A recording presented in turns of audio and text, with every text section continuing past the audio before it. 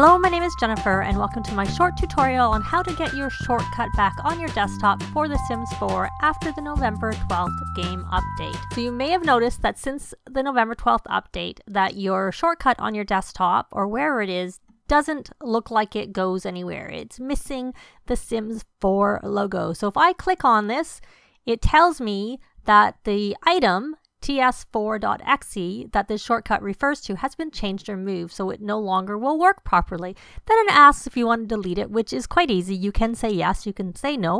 It doesn't do anything either way, but essentially the shortcut no longer works. So what you need to do to get that shortcut back is to go where your new executable file is, which is the default location is showing here because mine is in the default location, but you would need to look where yours is if it's not here, and you can find that out on Origin. So mine is under Program Files, x86, Origin Games, The Sims 4 Game, and then Bin. And then you can see here, this is the executable file. Because with the update, they've now made it that it requires a 64-bit application. It's just a new application that's been created. So what you want to do here is you want to right mouse click on that, then you want to create a shortcut.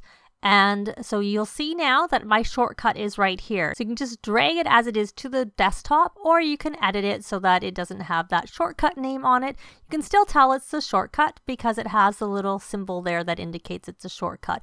Then you can take that and drag it to your desktop, and you can see there that it's saying move to desktop. Now if I was to double click on that, that will open my game and it'll essentially open Origin in the background. I don't want to do that right now, but that's just to show how to get it onto your desktop so that if that's how you like to get in your game, you're back in business and you have your shortcut. But that's going to be it for this video. Thanks very much for watching, and I'll see you next time.